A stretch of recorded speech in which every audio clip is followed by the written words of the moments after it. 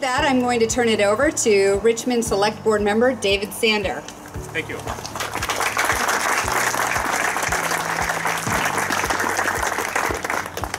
Welcome and good morning.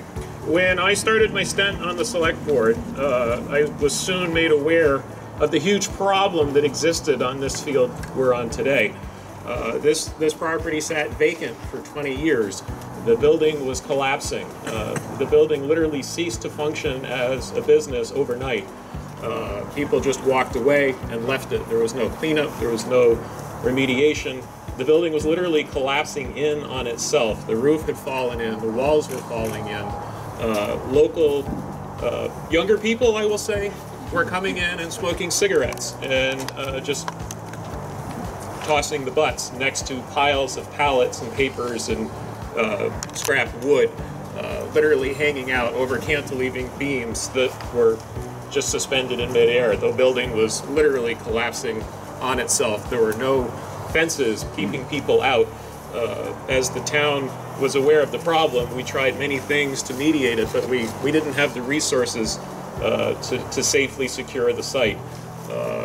And it was a problem that we weren't able to solve, and it was only through the collaboration with Buttermilk and applying for the public-private funding that we were able to start the foundation of getting where we are today.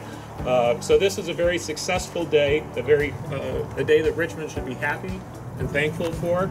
It was a long trip to get here, but it was only possible through teamwork and collaboration from a governor who reaches across party lines and helps when principles are more important than politics and getting problems solved, to creative developers who look at the situation and wonder, how can we make this work, instead of looking at the long list of reasons why it wouldn't work. Working with a town that was anxious to get this turned around and becoming a vibrant part of the community again, removing the liability and the hazard that was here. So we all deserve a pat on the back today, and I want to thank you all for coming and being a part of this great celebration. Thank you.